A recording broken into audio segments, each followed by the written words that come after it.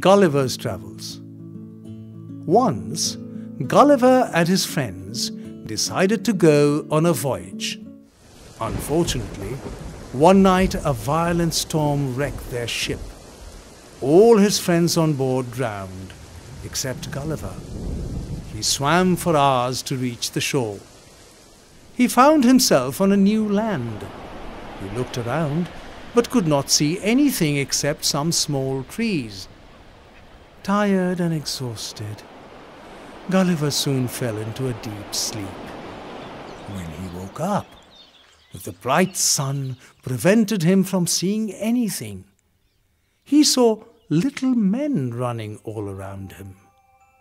One little man had got a tiny ladder and was climbing up to him. Gulliver rubbed his eyes in disbelief. The tiny man climbed up to him and said, "You are in the land of Lilliput, and we are the Lilliputians. We will now take you to the Emperor." A huge wooden structure with wheels was brought. The little men pushed Gulliver and managed to place him on the structure after much struggle. He was pulled through the streets of Lilliput. Many curious Lilliputians gathered on the streets to see the sight. Finally, they arrived at the Emperor's palace. The Emperor, in a warning tone, "You are welcome in the land of Lilliput, if you promise not to harm my people.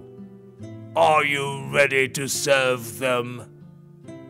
Gulliver agreed to the condition and requested the Emperor to get him untied. Gulliver was freed. He was generously provided with food and water, and a house was built for him.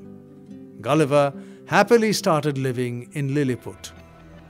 One day, the neighboring kingdom of Blefuscu declared war on Lilliput.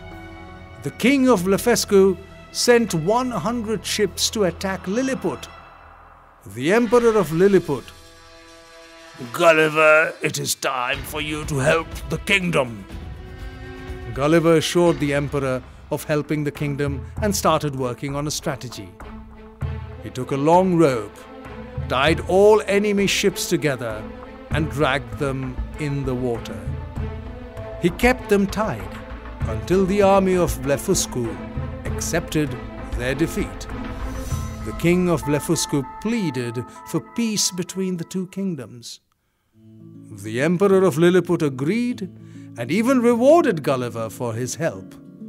Gulliver lived in Lilliput for many years.